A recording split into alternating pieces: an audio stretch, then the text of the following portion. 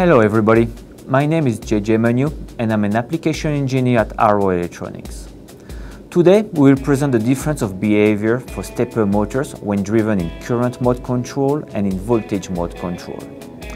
For that we use the Power Step 01 from STMicroelectronics, the only driver on the market that can be programmed for both modes. We will show the voltage mode control is more efficient at low speed and the current mode control is more robust at high speed. The current mode control monitors the current through shunt resistors at the bottom of the bridge. In voltage mode control, the current is in fact not monitored, but knowing the resistance, inductance and back EMF of the motor, the voltage that must be applied can be calculated in order to reach the target current. Let's configure the Power Step 01. Two tabs are available, one for voltage mode and one for current mode. Let's start with the voltage mode. The voltage mode is calculated with the following equations. At low speed, the system is mainly resistive, and at high speed, the system is mainly inductive. The higher the speed is, the higher the back EMF is. In order to have a stable current across the speed, the voltage must be increased versus the speed.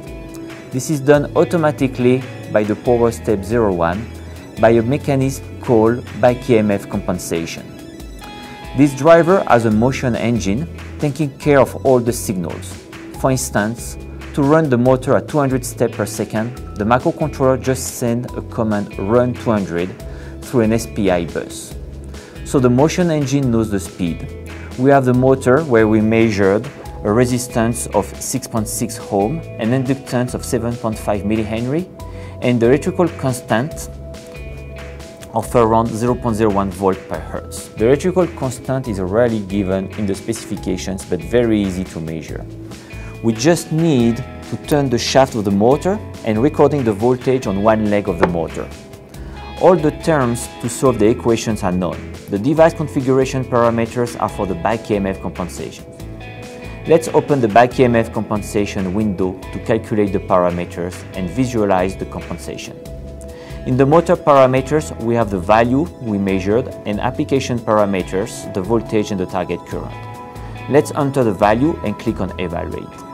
We can see three parts for the curve. At low speed, the circuit is mainly resistive and the applied voltage follows this curve. At 580 steps per second, we switch from resistive to inductive and we follow this second curve.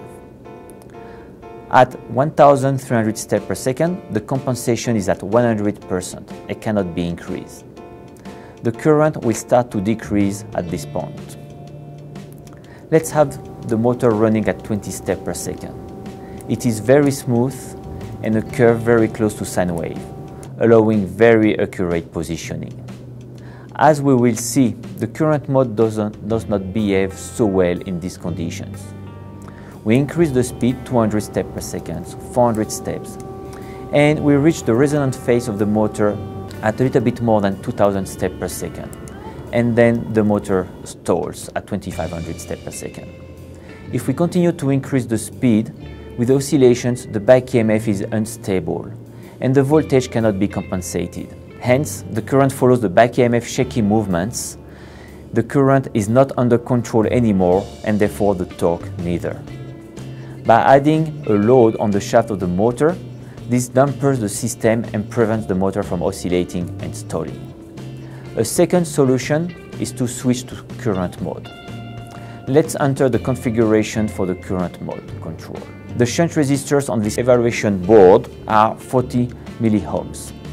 The voltage is this resistance multiplied by our target current. And on the right, the timing for decay. At low speed, the current curve is more noisy than previously seen with the voltage mode. We run at the same speed, 20 steps per second, 200, 500, and at high speed, more than 2000, 2500, 3000. The motor does not stall when driven in current mode.